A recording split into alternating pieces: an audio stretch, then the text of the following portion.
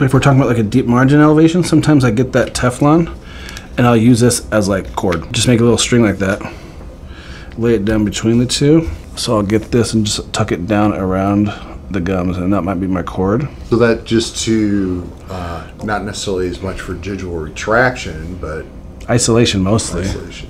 But then I'd get the same wedge and just go right on top. If this is like a complicated area where it's super deep, if I don't have a perfect adaptation to it, which sometimes we just don't get because it's near impossible in some areas, that's going to retract that water. It's not going to, or the saliva, the fluid.